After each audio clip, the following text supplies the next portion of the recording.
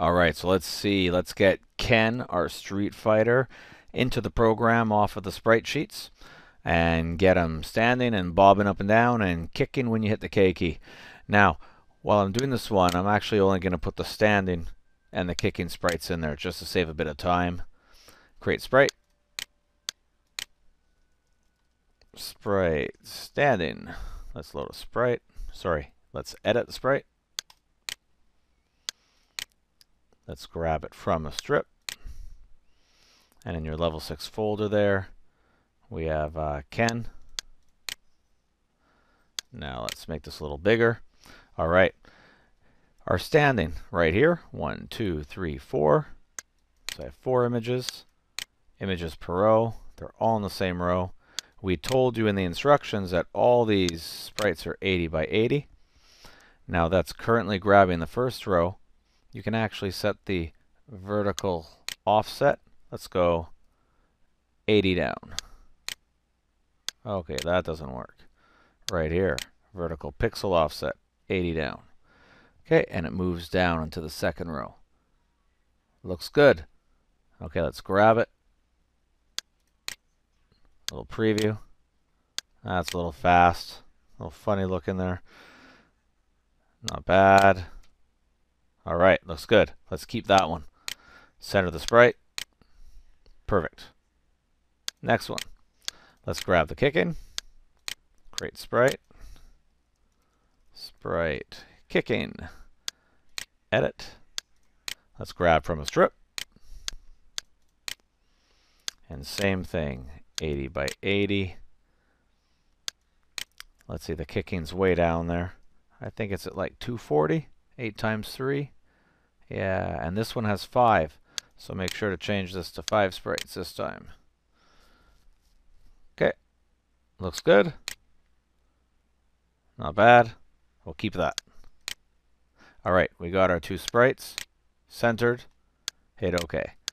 All right, object player. Let's set off our player just standing. Okay. Give us a quick test in the room. Now I haven't set an image speed, so he's going crazy there, right? That's all right. Let's fix this part. So let's do a little bit of code on create method. When the player is created, let's just take that image speed and let's slow it down. So let's say image speed 0.2. Test this out.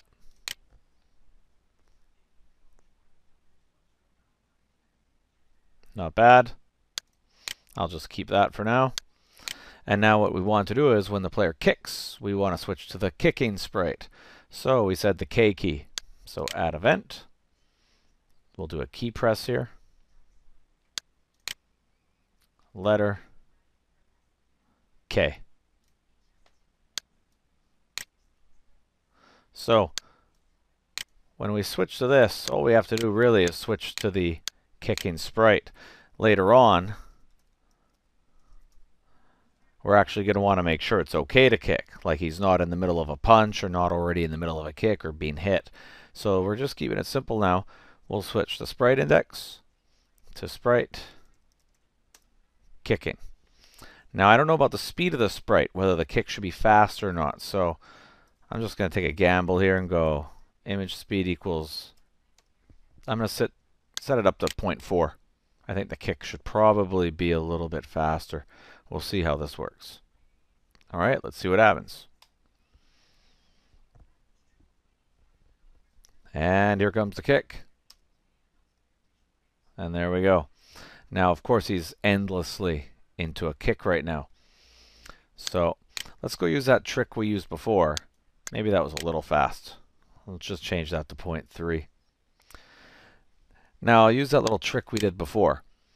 I'm going to use the add event, other, animation end. Remember what this one does. This one knows any sequence of sprite that's ending for the player, whether it's standing or kicking. So what I'll do here is I'm going to use this to my advantage, and I'm going to say when the animation ends. Now I technically want it to go back to sprite standing, But I'm going to sneak an extra little fancy line here for us. Because the problem is that when the animation ends, let's say he's kicking, animation ends, go back to standing. That should work nicely. But you have to remember this animation ends will also work for when he's standing.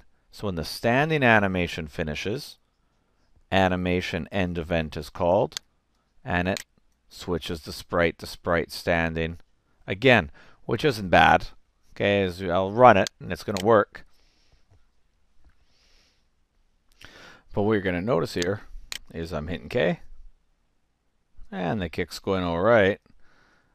Now, sometimes it messes up a little, and like we said in our introductory to the lesson, yeah, there's a little bit more I got to show you before you get this working totally perfect. So be okay if sometimes when you hit the K key, it doesn't quite seem to do what you think it's going to do. Okay, we'll fix that in a bit. Now you probably notice here that when I go back to the standing sprite, I actually, behind the scenes, I actually slowed down my kick. It was like 0.4. I actually slowed it down to 0.1. But if you remember, our actual regular speed was 0.2. So an extra line here I should do an animation end is, for now, is put the image speed back to 0.2 as well. Now, if you got that working, that's good. The next video that's going to show you how to do some stuff is going to address how to fix that weirdness, that how sometimes when you hit the K key, there's a little bit of weird stuff happening. Okay, so go watch that one, and then we're going to have a couple more lessons building this up to get the standing, kicking, punching working. I think you'll really like it. It's going to use some if statements, some variables, really tie things together nicely here. Thanks for watching. Hopefully you got that one on your own.